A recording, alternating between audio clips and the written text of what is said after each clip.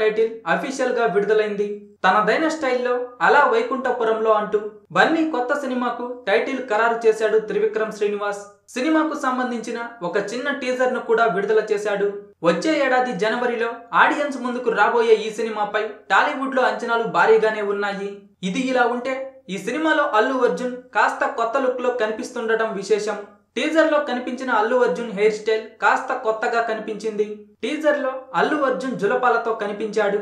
ఈ రకమైన hair style తో అల్లు అర్జున్ కనిపించటం ఇదే ఫస్ట్ టైం. అయితే టాలీవుడ్ లో ఈ రకమైన హెయిర్ స్టైల్ కొత్తేమీ కాదు. 90వ దశకంలో టాలీవుడ్ స్టార్ హీరోలంతా ఈ లుక్ నే ఫాలో అయ్యారు. మెగాస్టార్ చిరంజీవి, నాగార్జున, వెంకటేష్ తో పాటు అనేక మంది టాలీవుడ్, కాలీవుడ్, బాలీవుడ్ హీరోలు జులపాలతో కనిపించి మూవీ లవర్స్ ను ఎంటర్టైన్ చేశారు. అయితే ఆ తరువాత ట్రెండ్ మారిపోవడంతో హీరోలు కూడా కొత్త హెయిర్ స్టైల్స్ లోకి మారిపోయారు. అయితే తాజాగా అల్లు అర్జున్ మరోసారి జులపాలతో కనిపిస్తుండటంతో బన్నీ 90వ దశకంలోని హీరోలను గుర్తు చేస్తున్నాడని సినీ ప్రియులు చర్చించుకుంటున్నారు. జులై, సన్ ఆఫ్ సత్యమూర్తి చిత్రాల తరువాత బన్నీ త్రివిక్రమ్ కాంబినేషన్ లో ముచ్చటగా 3వ చిత్రం ఇది. ఈ సినిమాపై అంచనాలు కూడా భారీగా నెలకొన్నాయి. ఈ సినిమాలో అల్లు అర్జున్ సరసన పూజా హెగ్డే హీరోయిన్ గా నటిస్తోంది. నివేదా పేతురాజ్ కూడా మరో హీరోయిన్ గా నటిస్తోంది. టబు, జయరాం, సుశాంత్, మురళీ శర్మ, హర్షవర్ధన్, నవదీప్ లు కీలక పాత్రల్లో నటిస్తున్నారు.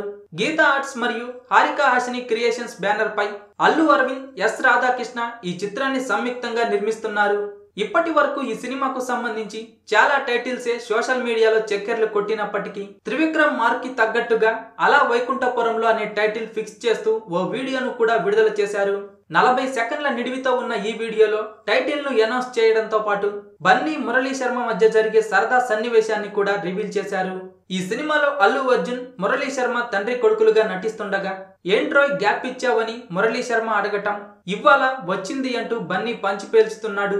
2020 సంక్రాంతి కానుకగా జనవరిలో ఈ సినిమా థియేటర్స్ లో సందడి చేయబోతోంది.